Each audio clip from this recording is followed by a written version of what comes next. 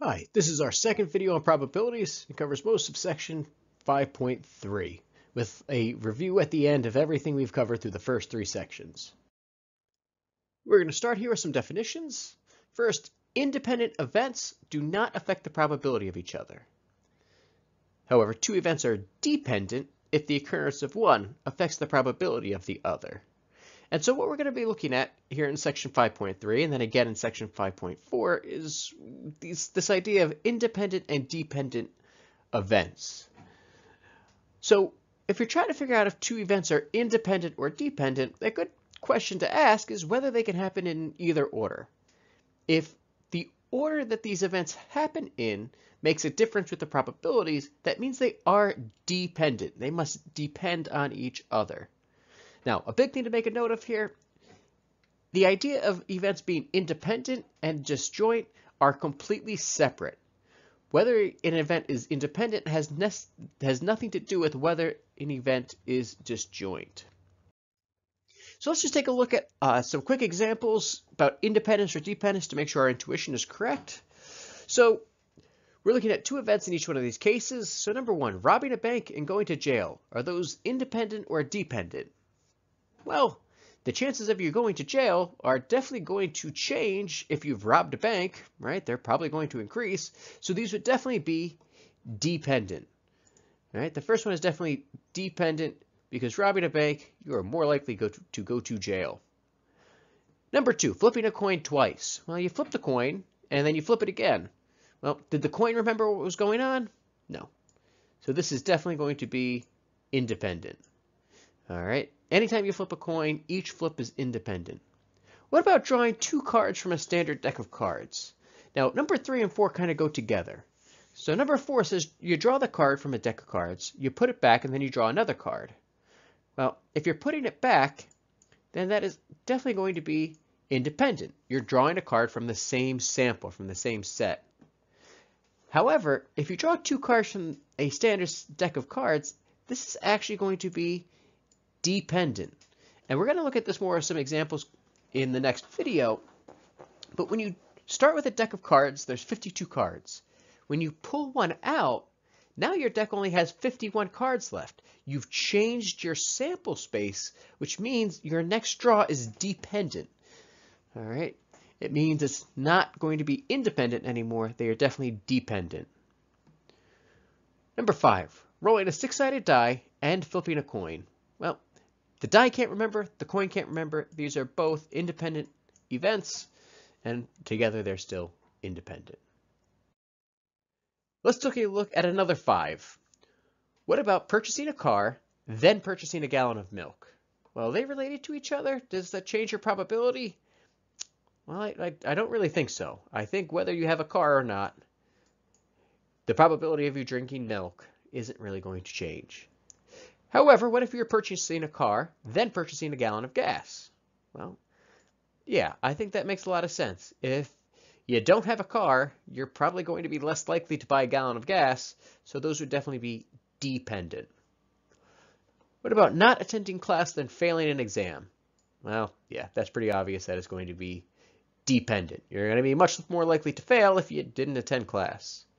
Similarly, what about number 4, going to the movies early and getting a good seat? Well, this one's kind of ambiguous because in some movie theaters that is true.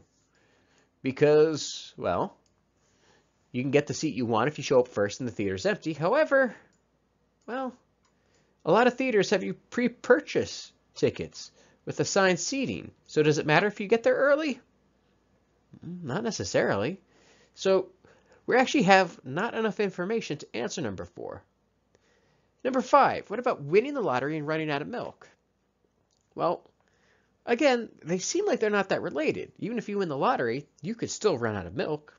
But if you won the lottery and then you hired a housekeeper whose job it was to keep milk in the house, then, well, you're probably less likely to run out. So again, sometimes there's just not enough information. And, well, we leave that one kind of as a question mark. And it would be something that we could then use experiments and more of the empirical method to actually record data and do a study and see if there's a relationship between winning the lottery and running out of milk. Because, well, I don't know if we have enough information to answer that quite yet. However, for the rest of this video, we're going to focus on just independent events. Again, the next section, 5.4, deals with dependent events and what's called conditional probability, which we'll spend much more time with. But for now, we're just going to stick with our independent events. And if two events are independent, then the probability of both occurring, so the probability of E and F, is the probability of E times the probability of F. And again, remember, and is that intersection or that overlap where it has to be both events. All right, so let's take a look at example 7. What is the probability of flipping a coin 3 times and getting all heads? Well, the coin can't remember each flip, which means each flip is independent. So what we really want to do here is find the probability for just one flip and then use that multiplication rule to figure out, well, what is the probability of getting all heads on 3 flips? Now, for one flip, again, we know my sample size is 2. It's either got to be a heads or a tails. We know that the event is just 1. We know that, again, we want just the heads. And so the probability is 1/2. Fairly straightforward. Now that I want the probability of getting 3 heads in a row, well, the probability of getting 3 heads is the probability of rolling heads the first time, the probability of rolling heads a second time, and the probability of flipping the heads the third time. And again, since they're all independent and the coin can't remember, it's just a matter of, well, multiplying. So it'll be 1/2 times 1/2 times 1/2. Now, anytime we're multiplying the same number by itself several times, we want to use exponents. And we're going to make use of exponents quite a bit because they are going to make life, well, quite a bit easier here. So if we're multiplying the same thing 3 times, that's the same as raising it to the 3rd power. So 1/2 to the 3rd power is 1/8, or if we're doing a probability as a decimal, 0.125. So now expected value. To find how many times we expect an event to occur, we multiply the probability of that event times the number of times we run the probability experiment. And yeah, probability experiment is probably a much fancier word than we necessarily need in most situations, because we could just say it's flipping a coin instead of calling it a probability experiment. But again, any event where there is probability involved and the outcome is not certain, we call a probability event. But like I said, it's fairly straightforward. Expected value is always n, the number of times you do something, times p, the probability.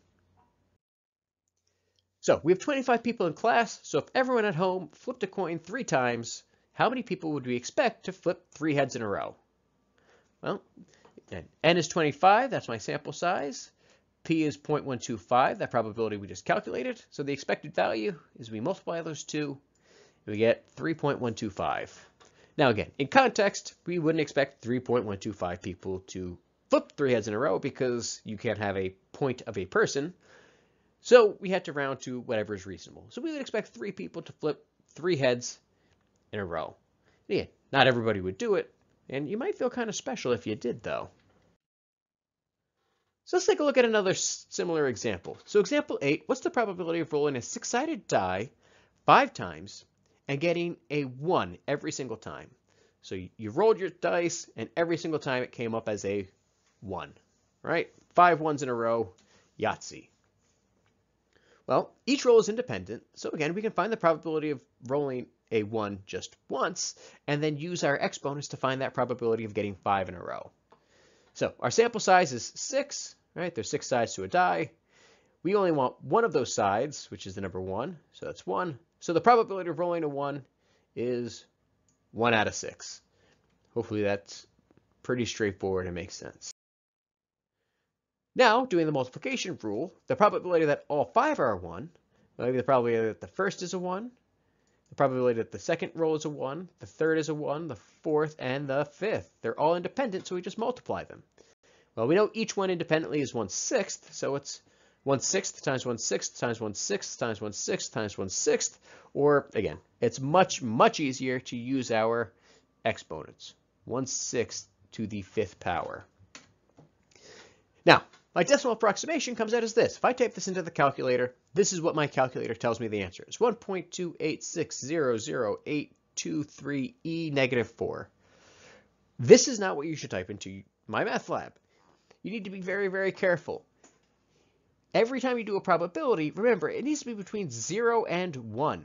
This is clearly, well, it looks like it's bigger than 1, and the reason is this E right here. E means scientific notation. E is the calculator shorthand for that times 10 to the whatever power.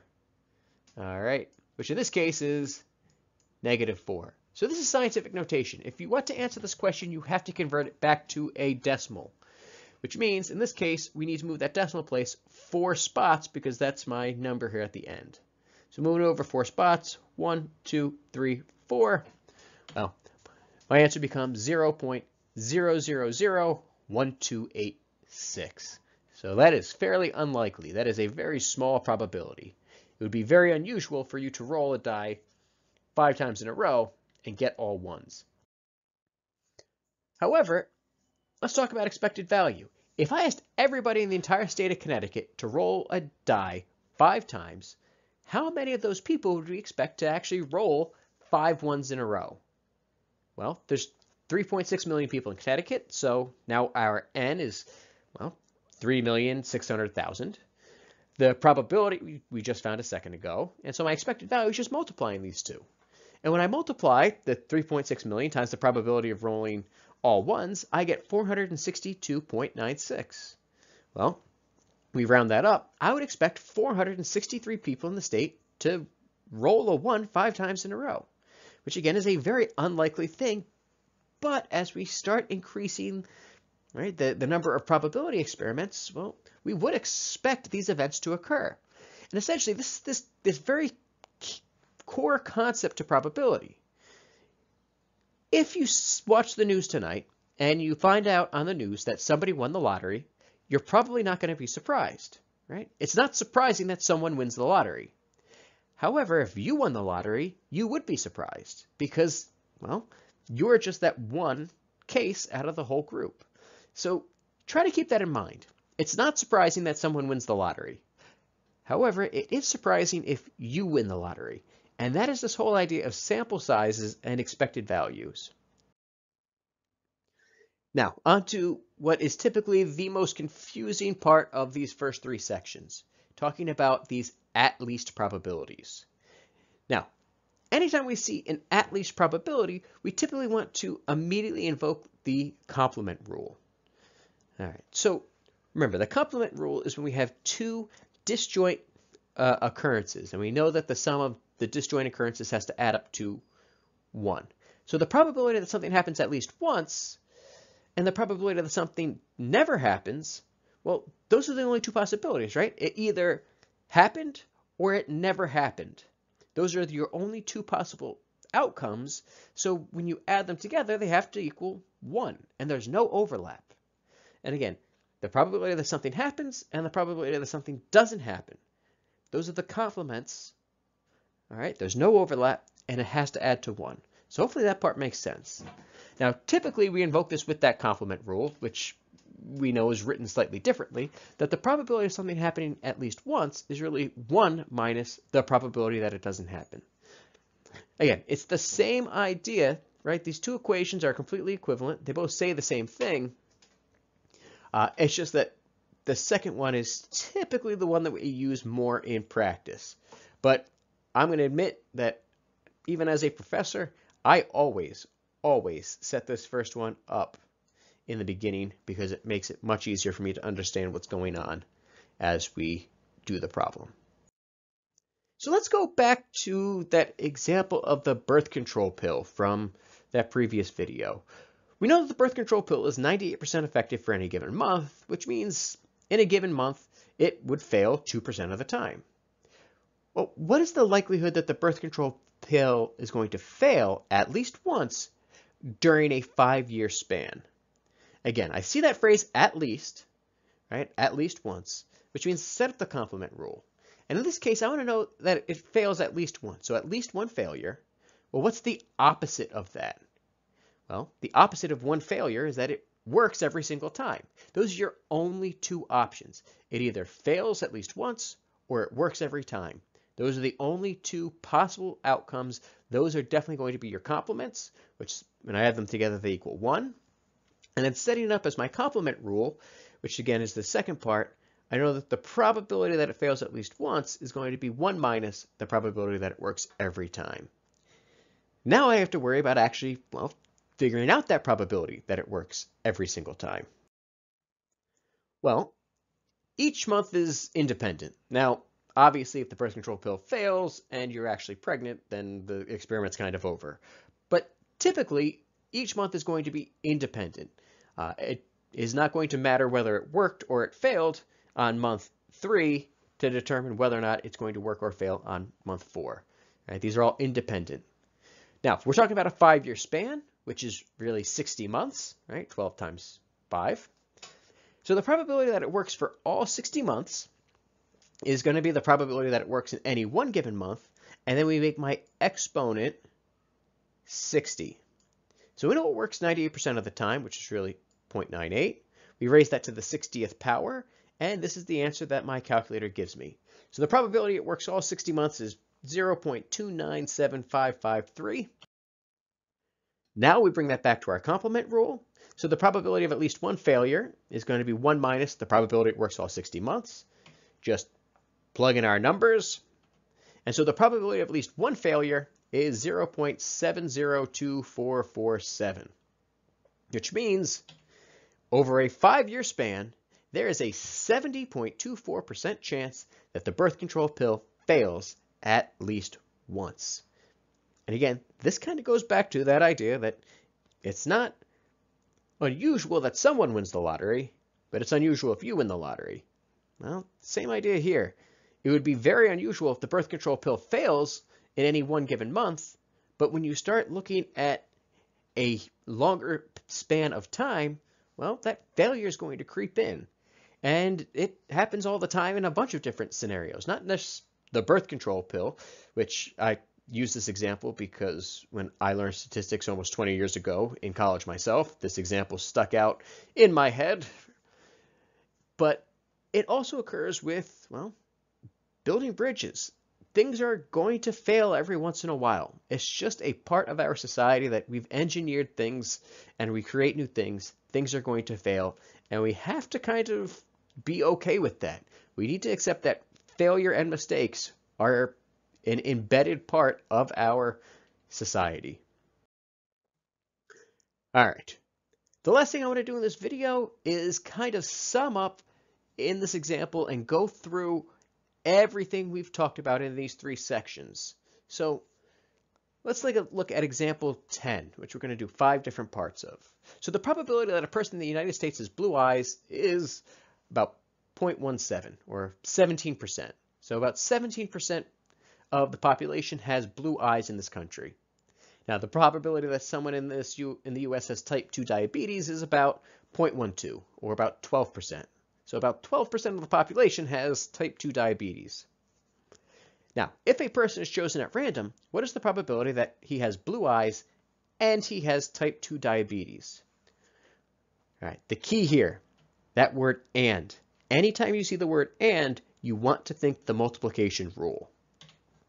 So the probability that you have blue eyes and type 2 diabetes is the probability that you have blue eyes times the probability that you have type 2 diabetes. We know both of those values. We just multiply them together using our calculator. So the probability that you have both is that 0.0204 number there. Again, the key here, you see and, you should think multiplication. Part B. If a person is chosen at random, what is the probability he has blue eyes or he has type 2 diabetes? So again, in English, there's not always that big of a distinction made between the words and or. However, in probability, there is a big distinction because or should always make you think of using the addition rule. All right, we want the addition rule. So the addition rule, if you have blue eyes or type 2 diabetes, remember that's where you're going to add the probability of the blue eyes plus the probability that you have type 2, but you don't want to double count. So you need to subtract the overlap. right? You need to subtract those people that have blue eyes and type 2 diabetes because you counted them with the blue eyes, you counted them with the type 2. We can't count them twice. But now, again, we just plug in our probabilities. We know the probability for blue eyes was 0.17, the probability of type 2 diabetes was 0.12, and we just found that overlap in the very last question, so we use that value from the last question. Again, type it into the calculator. The probability that someone has blue eyes or type 2 diabetes ends up being 0.2696. Part C. If a person is chosen at random, what's the probability that he does not have blue eyes? Well, anytime you see the word not, you want to think the complement rule. And so the probability that you don't have blue eyes is going to be 1 minus the probability that you do have blue eyes. So 1 minus 0.17. The probability that you don't have blue eyes is 0.83, or 83%. Again, if 17% of the people have blue eyes, then yeah, 83% of the population is not going to have blue eyes. Part D. If 5 people are chosen at random, find the probability that all 5 have blue eyes. So the key here is all. If you see the word all, typically you want to use exponents to make your life easier. So the probability that all 5 people have blue eyes is the probability that you have blue eyes raised to the 5th power. Again, it's that exponent right there. Well, again, just plug it all into your calculator. 0.17 to the 5th power ends up spitting out this answer. Now again, be careful. We see that E, right? That means it's scientific notation. That means you need to write that out on your paper and move that decimal place over the appropriate number of spots. In this case, 4 spots. And we get that the answer is 0.00014. Lastly, if 5 people are chosen at random, find the probability that at least one does not have blue eyes. Again, at least, if you see that phrase at least, we want to think the complement rule. So again, let's build our complement rule from the ground up. So at least one doesn't have blue eyes, or everyone has blue eyes, right? Those are the only 2 possibilities. Everybody has blue eyes, or at least one person doesn't have blue eyes. So we can set those up as our complements, because those are the only 2 possibilities. We want to solve for the at least one does not, so subtract. And again, we just used the numbers really from our last answer. The probability that one does not is going to be 1 minus the probability that all 5 do. And again, just put it in your calculator, and we end up with the answer 0.99986. All right. Let's hope this was helpful. If you have any questions, again, don't forget to email me, and good luck.